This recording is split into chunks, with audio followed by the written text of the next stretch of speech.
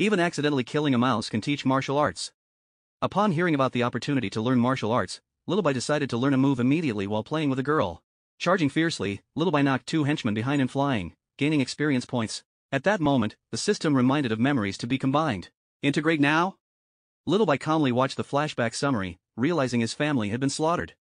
He ended up in the wilderness after being thrown off a cliff. The beauty in his arms was not a stranger but his personal maidservant. Bits and pieces of Lin Ye's memories surfaced. The system also told Lin Ye the main quest was to uncover the truth of his family's annihilation. Just then, Lin shyly looked at Lin Ye in his arms and stuttered that she hadn't eaten for 2 days. Hearing this, Lin Ye naturally abandoned the main quest.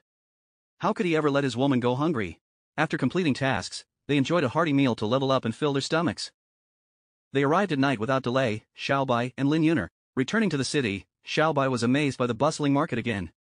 Passing by a building, a new odd task came up, requiring Xiaobai and Lin Ye to spend the night at Erythro's house with a minimum of 3 people. No ordinary feat, but Xiaobai's nonchalant pat of the Holy Maiden's bottom hinted entering Erythro's house overnight would be easy. Enough said, just give me a moment to handle payment. However bold it may sound, facing 10 eager girls in the room, Xiaobai felt a bit hesitant. He proposed, let's discuss. Hold off on undressing.